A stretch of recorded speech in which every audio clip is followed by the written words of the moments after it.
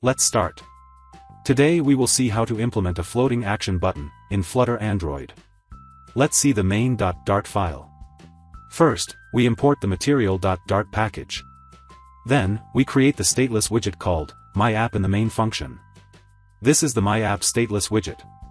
We create a material app and apply a theme in the build function. The home attribute is set to a stateful widget called myHomepage. This is the myHomepage stateful widget. Here we create a state object of this stateful widget, whose name is _myHomepage state.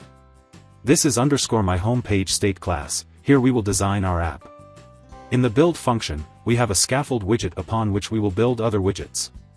The app bar attribute is set to the app bar widget. Here we specify the title of the app bar. The body attribute is set to null because I do not want to show anything inside the body. Below that, we have a floating action button. Here we set various attributes of the button like its elevation, background color, etc. In the child attribute, we use an icon widget. We show an add icon on this button.